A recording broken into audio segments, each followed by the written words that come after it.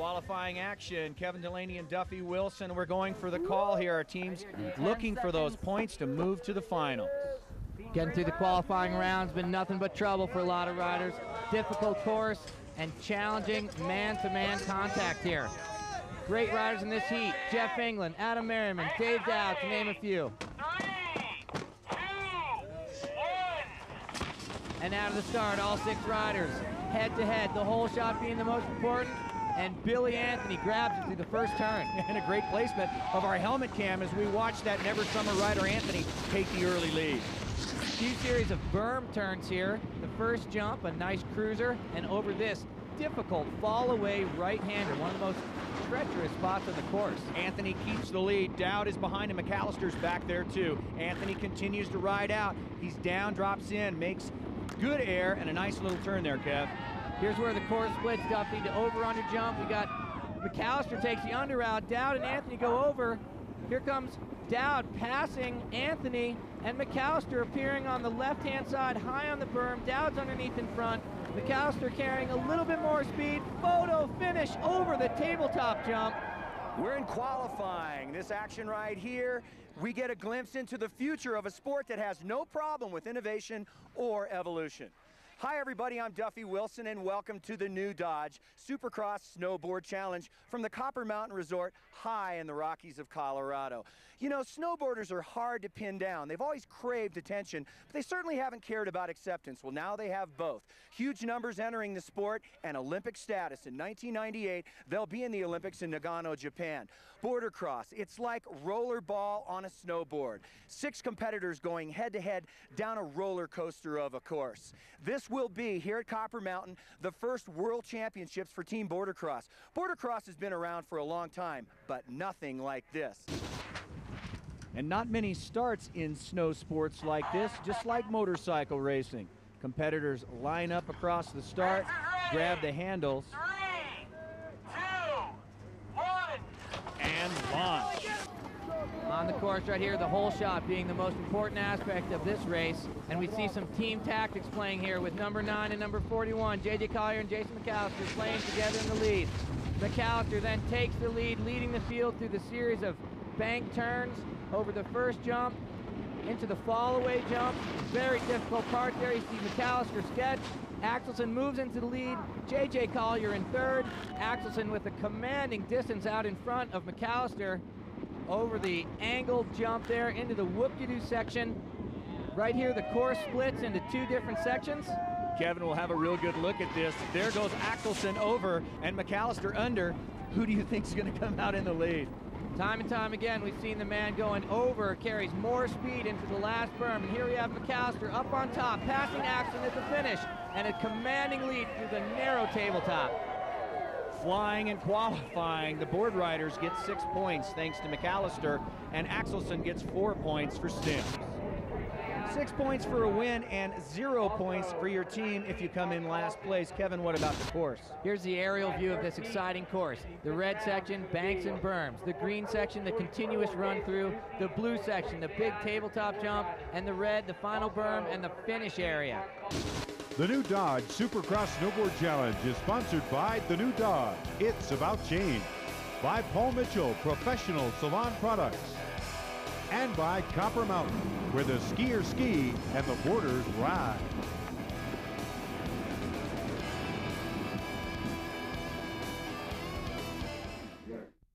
Welcome back to Copper Mountain, Colorado, and the new Dodge Supercross Team Snowboard Challenge. Hey, where's my partner, Kevin Delaney? Well, Duffy, I'm here at the top, and it's nothing but tension up here, and the discussion, team tactics. But the course is the big element here in the race today, and it's nothing but fast, big jumps, high-speed corners, and large air. We have an over-under jump, big banks, and at the bottom, the biggest tabletop Copper Mountain has ever built. In fact, follow me, let's go check it out. Okay, first job is to get the whole shot. Got to get the whole shot before I come to this first bank turn. I want the inside line, the racer's line. 2 of those coming up. My next object is this high-speed jump coming up in front of me. I want to stay tucked in the air, compact and smooth. This is the dangerous part. I got to slow down, maintain my edge, and this long straightaway section where I can catch my breath and set up for the rest of the course. Kind of a difficult fall-away jump here to the right. Landed good, okay. Now I gotta make a choice. Am I gonna go under or over? I'm going over, it's more fun. And I get a chance to show off a little bit. Ugh, yeah, nice. A few more bank turns, a few rollers. This critical part right here, this last big bank turn. Oh, I should have gone up high, it's way faster. Hang on for dear life, approaching the big tabletop and... Whoa! God! Danger and fear on every corner, nothing but treachery on this course. But I did that by myself. Imagine 5 other people with me. 10 seconds. No need to imagine, Kevin. Open your eyes. Here they come. Interesting Race field of is riders ready. here with one standout. 3, Adam Hostetter, one of the 2, only riders in hard 1. boots here. The gates drop, the whole shot fight. And look at that, an immediate pileup, leaving 3 riders here to jockey for this win. The gates drop, and so do 3 riders. Hostetter, Ratcliffe, and Merriman still on course. Hostetter in front, Merriman in second, Ratcliffe in third, over the first long jump into this difficult right-handed fadeaway. Hostetter handles it with the superior edge control of the hard boots and the race board. And you can see those nice turns equate to speed, and Hostetter is moving out. Hostetter with a big lead right now, coming off that big turn on the left side of the hill. And here comes the time for decision. Is it over or under? Hostetter picks over, Merriman in second, coming under. Ratcliffe right there, he went over too. Hostetter with the lead. Let's see how things shake out. Hostetter over that last berm, and Merriman has already blown by him for a commanding lead into the final massive tabletop and crowd pleaser. Crowd pleaser, launch time. Adam Merriman for the board riders gets 6 points in that race. Adam Hostetter was second for Sims with 4 points. There's Lucas Ratcliffe with 3 points. Robinson, Kelly, and Kintig knocked down, but they get points. Take a look at that fall. What happened, Kev? Here in the replay, you see some tactics taking shape here. Kelly moves to his left and takes the feed out of the other 2 riders, but to no advantage to him as he fell himself. Qualifying continues. Dave Dowd will be on the left, and way over on the right, Jeff Davis. They generally have a shot at that whole shot. 2, 1. And out of the gate, a tight field, some jockeying going on. First guy's out of the picture. Jeff Davis grabs the whole shot in the first turn, followed by Meyerhoff and Dowd. Definition, Stephen Babler got knocked down, and jumping out into the lead is Jeff Davis for Salty Peaks. A very tight lead group and a big air for Dave Dowd. DQs around the gate. Big hard slam, leaving Davis and Meyerhoff to battle this one out. 2 riders making turns, picking up their speed right now. Meyerhoff and Davis. Davis is in the black. Meyerhoff has those white pants. Davis takes the inside line, Kevin. Now they're coming to the moment of decision. Is it over or is it under? Looks like Meyerhoff is drafting off of Davis as they both choose to take the underline, the continuous line, proving to be the faster line here on the Supercross Challenge. Davis way out in front, a technically smart rider, and he has this one wrapped up. Davis to the finish line first. Well, they're past the finish line. There's no style points, but there's just points for your team. Everybody's flying past the finish. How about one more? Ooh, nice try to 540. Let's look at the results of that run as they come up on the board. Davis gets 6 points. Meyerhofer with 4. Down at the bottom, Dowd, he got 0, and here's why. He left that jump on the wrong trajectory and landed on the wrong side of the gate, disqualifying himself. Wrong part of his body, too, landed on his head when he finished up. Back to the top of the course we go. Paul Henderson on the left, Spanuski on the right. I call that out because those outside guys don't get knocked down that often. Lots of physical contact, 2 riders already down. This is border cross. Yeah, and I said the outside riders don't get taken out, and sure enough, going down on the outside was Dave Spanuski. He's out of the race. And our leaders are taking shape with Travis Young, Henderson, and Cassell, 1, 2, and 3. Moving into the, bad trouble for Travis Young. He obviously hit the brakes there. Now we see Henderson way out in front, followed by Cassell. They're coming into this right-handed aerial turn, and now it's decision time. Through the whoop-de-doos, it looks like Henderson and Cassell are both going over the top. Henderson and Cassell go over the top, and so does Travis Young of the Sims team.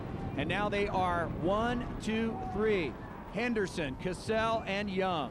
I think Henderson's got this one wrapped up, but Travis Young is barreling into the finish, closing the gap. The photo finish, they're touching boards. Travis Young lands fakie. Let's see who takes second or third for that one. All Henderson first place. He gets 6 points for his team. Travis Young got 4. It is a team event. We advance 6 teams to our semifinals, and that action is coming at you next from Copper Mountain.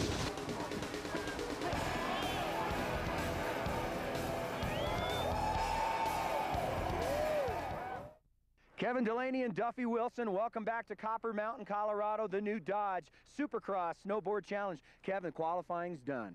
Half the teams have packed it up. They are on their way home. Jet plane is lifting off, but the 6 teams that did make it, the board riders, Sims, Salty Peaks, F2, and Chaos, are packed with talent. They know what wax to use, and they have really figured out this course today.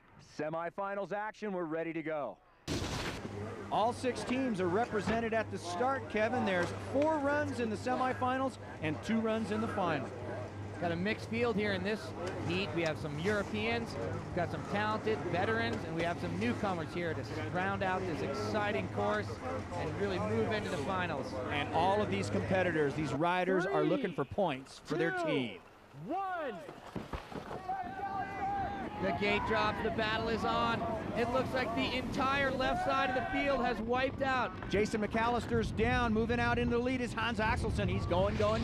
Followed by Billy Anthony and Jeff Davis from Salty Peaks.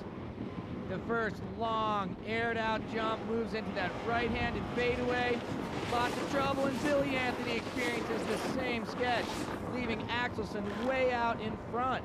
Axelsen with the lead. He's followed closely by Jeff Davis of Salty Peaks. Davis does a front roll over the handlebars, leaving Axelsen all alone. Axelsen taking the under route, the fastest line today, now followed by Meyerhoff in second and McAllister in third. Kevin, it looks again like the battle's going to be for second and third place, and those team points count. There we saw the second and third riders bunched up on the berm. Axelsen clears the finish with style, and in second looks like McAllister over Meyerhoff. Nice 360 there by Anthony. It's a great race and a beautiful finish for Hans Axelsen, 12 points. And 0 points for our veteran Jeff Davis here in second place in the black, going over the handlebars on one of the many treacherous jumps. Seems like this course is designed to knock the riders out. I've been designing a lot of parks this year, and I really want to take, I really took a lot of the park elements and put it into the course with a lot of bank turns, really sweeping turns that will bring you to the next berm really high. A lot of narrow and tight technical aspects as well that really were the eliminators, as you could say. But big jumps and a lot of fun. Ready for the second heat of our semifinals. Set the field, Kevin.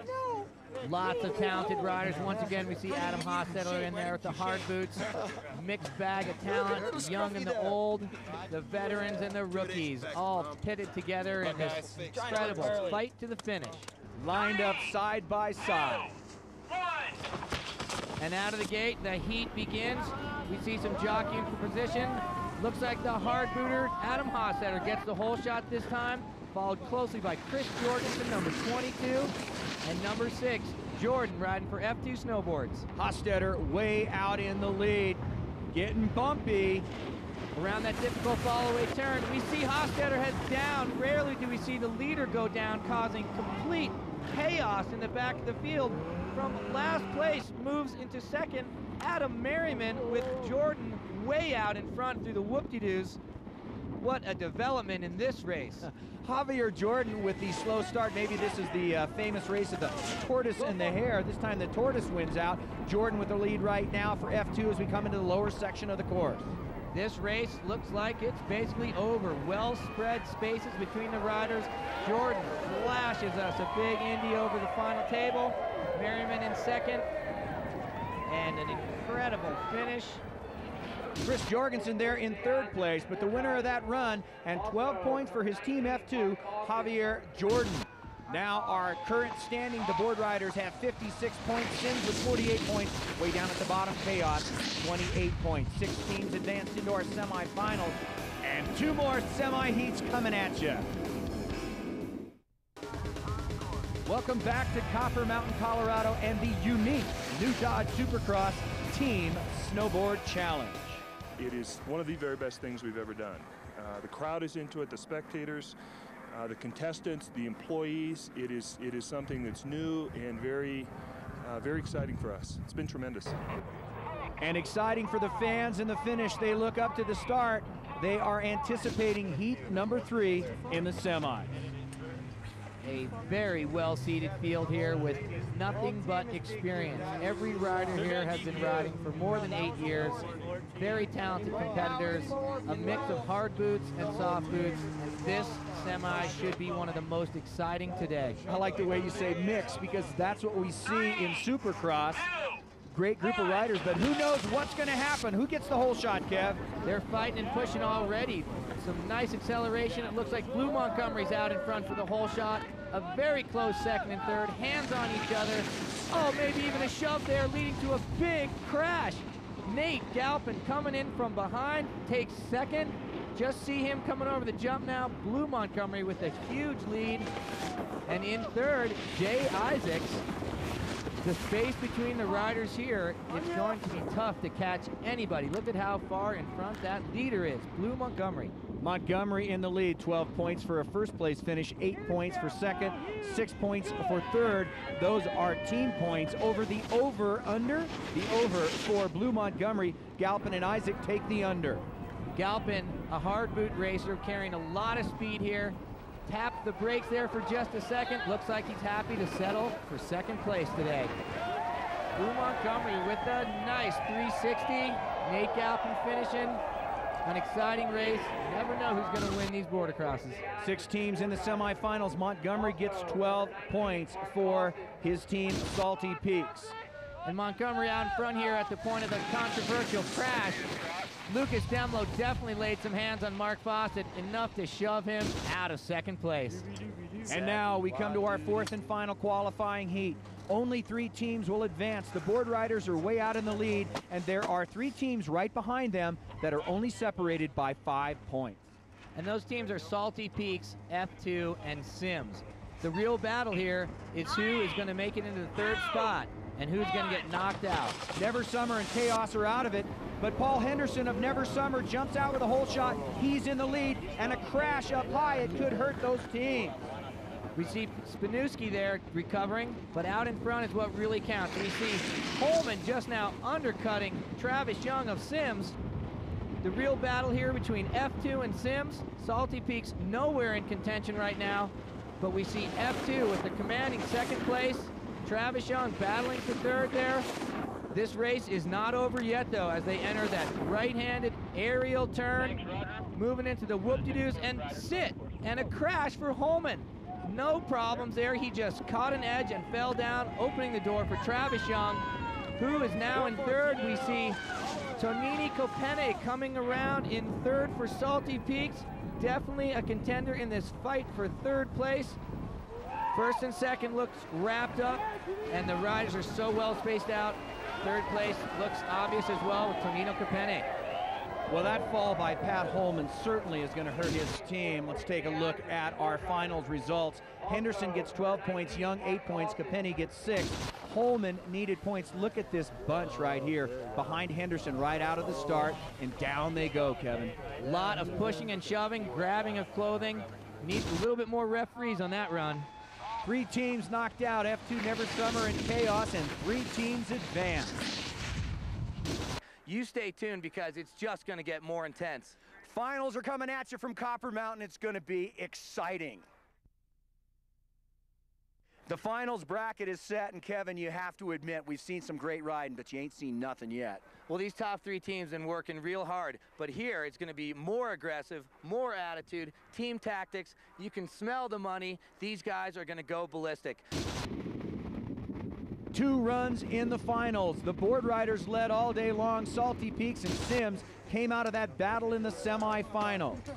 Putting their best foot forward here. Lots of talented riders. They've already been through the course a number of times today. They've all taken their crashes, and they've all placed well. Kevin, I've got a question for you. They've all been bumped, shoved, kicked, bruised. Are there any sort of hard feelings right now, things to settle? It's going to be settled right here, Duffy. And our start, pushing off with the green helmet, moving into the lead, Jay Isaac of the Board Riders. Followed by Mark Fawcett and Blue Montgomery in that red shirt. Mark Fawcett with the superior edge carving skills. Definitely a fast and violent contender. There goes Jay Isaac putting on the brakes, causing a little bit of spray there. Blue Montgomery ends up taking a 180. He's facing forward again, just to be passed by Travis Young. Up in the lead, Mark Fawcett moves ahead of Jay Isaacs. Mark Fawcett showing some difficulties there through the whoop-de-doos. Jay Isaacs takes the under route while Mark Fawcett goes over. We are going to see a photo finish here, I'm sure. Mark Fawcett moving around that last corner there. Great hard boot edge power, and he is all alone. The race again for second and third between Kopeny and Isaac. Fawcett celebrating. It's Jay Isaac taking the photo finish for second, Kopeny in third, and Travis Young for fourth. Well, Kevin, they were neck and neck right here, but Fawcett was carrying the speed, and he took it to the finish for the win. Wasn't pretty, but Fawcett did hang on to that turn to dominate that round. Our whole team, we kind of trained a little bit this morning together and got to work well with each other, and that's definitely going to be a factor in these last runs. Fawcett was a factor in that run in the finals. Now Sims has a shot at it. Salty Peaks is in third place. The Board Riders have led all the way through. Kevin, Board Riders can win it if they want, and Sims has a chance. It's going to be a very, very heated event here. We have some talented riders from Sims. Number 17, Hans Axelsen, you see here. And number 18, Adam Hostetler, also from Sims, riding the hard boots. They are the people to watch here to try and capture the first place title. Can the Board Riders wrap it up? Can Sims come out of second place and take the championship? And Duffy, the whole shot battle is intense. McAllister in the red pants, but Axelsen takes the inside and faster line to sneak by into first place. It's Axelsen, McAllister, Davis, Hostetter. Axelsen continues with the lead, followed not so closely by McAllister. Axelsen stays out there. Things have strung out very quickly. It looks like these riders have figured out this course, Kevin. Nice turns, and everybody is staying on their board. Here's the decision time after these whoop-de-doos. Someone must go after the jump. No, everyone is taking the faster line underneath. We have seen no crashes, and the order of this race has remained the same. Here we see some tactics coming into play. McAllister takes the high line, which is the faster line towards the finish.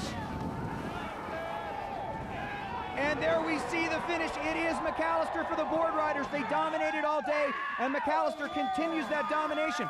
But how about Sims, Axelsen, and Hostetler, second and third place? McAllister the win. The anchorman of the Board Riders, congratulated by teammates and fans.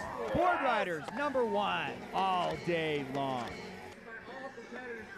Great team effort in there. How did it feel crossing that finish line in first? Oh, great. It was a close call. Those guys were really close. The Sims team was tough. It was a lot of fun. All right, you guys are on top. Got to thank the Board Riders Club from Vail. What do you think of the team format style here? Oh, it's so fun. It's a great event. First one I've ever done. Rules.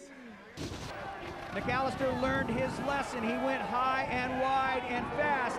And in the last 10 feet of the race, Axelsen is stopped. Hostetler goes upside down. #1, the Board Riders. Sims was close at 103 points. Salty Peaks way back, but a great day. The new Dodge Supercross Snowboard Challenge has been brought to you by Factory Design Lab, by Airwalk, bringing style to sneakers, and by Copper Mountain. It's where the skiers ski and the boarders ride.